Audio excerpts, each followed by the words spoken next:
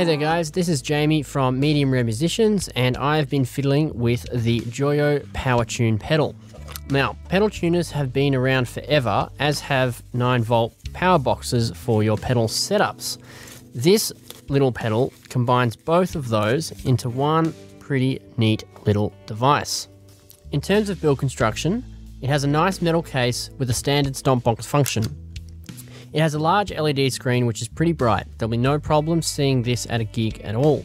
It has standard input and output and 9-volt power in. There are 8 power outputs. 2 of those are 500 milliamps and 6 of those are 100 milliamps. So it's surprisingly light compared to, say, the Fender pedal here, which is just a tuner, which probably weighs about twice as much, if not more, than the JOYO Power Tune. Despite that, it does feel pretty solid. Also, in the box, you get your power plug, which seems to have a reasonably long cable on it. You'll be running a power to your pedal board anyway, I assume. Plus, you have all of these cables which power your pedals, plus 2 little extender cables like these.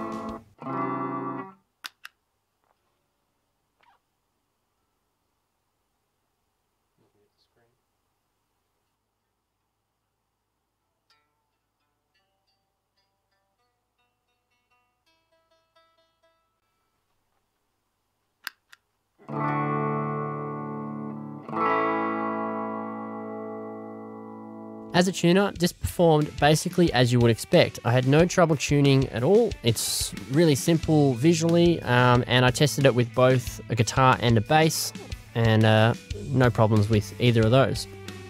The bypass is a true bypass, which is awesome as it completely cuts the signal when you hit the stop box.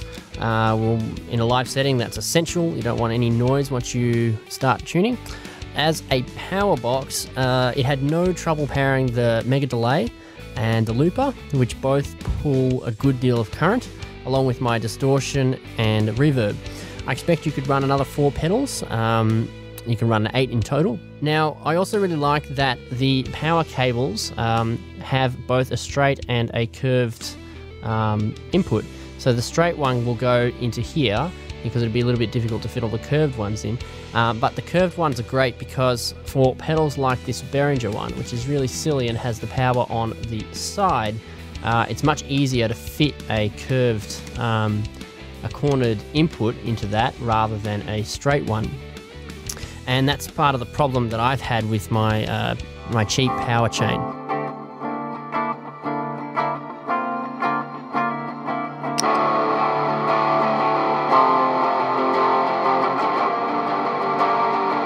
So previously, as I said, I've been using this very cheap power chain.